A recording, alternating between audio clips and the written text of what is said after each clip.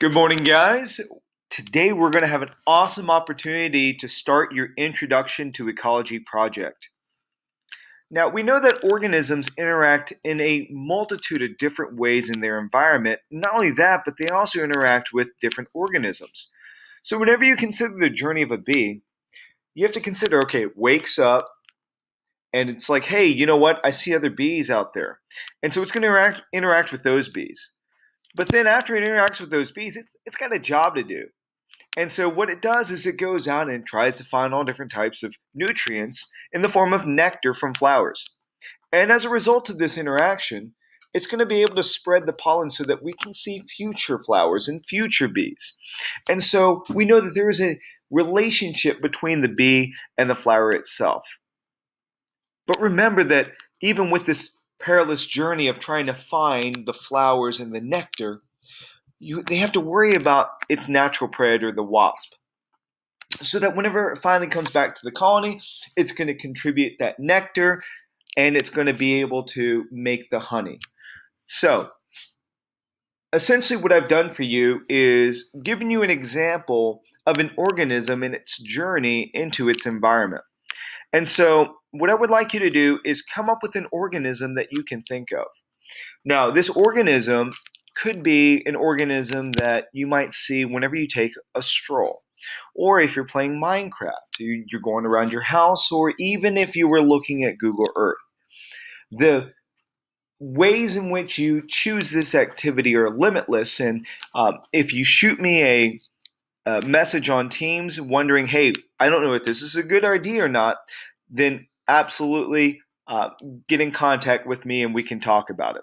So what you're going to do is you're going to focus on a non-human organism, and you're going to explain the role or the niche that the organism plays in its environment. So is it an autotroph? Is it a heterotroph? If it's a heterotroph, is it a consumer, and what type of consumer is it? And there's going to be another PowerPoint associated with all this information so that you're going to have an opportunity to take a look at all this information. So don't feel like you have to know right off the bat what an autotroph is, what a heterotroph is, what a producer is, what a consumer is. So there'll be another video for that. So you're also going to talk about biotic and abiotic factors. These things are going to be really important in making sure that organisms are able to survive in their environment. So you're going to give some examples of that.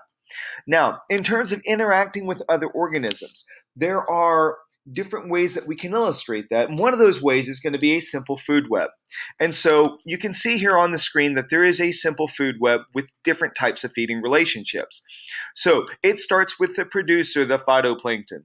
That phytoplankton is eaten by zooplankton, which is eaten by Arctic cod, which is eaten by the leopard seal, which then is eaten by our apex predator, the orca. So that is just one feeding relationship that we see, though. And so all these different arrows that you see are different feeding relationships in this really complex network that we see in that marine biome. So that's something that I want you to come up with as well. You don't necessarily have to take a picture of that organism, but you just simply have to know what type of organisms are going to be around that particular one that you're focusing on. So I provided you a checklist of all the things that you'll want to make sure to include within your presentation. So what you're going to do is you're going to come up with a presentation and you're going to eventually video yourself talking about the presentation. So you're going to turn that into Schoology. I'm going to give you a few days to do this because I know it's a really, really big task. I would choose something that you are comfortable with. So if you're comfortable with playing Minecraft, do that. If you're comfortable with going outside and taking pictures, you're more than welcome to do that. All right, guys, if you have any questions, please let me know on Teams.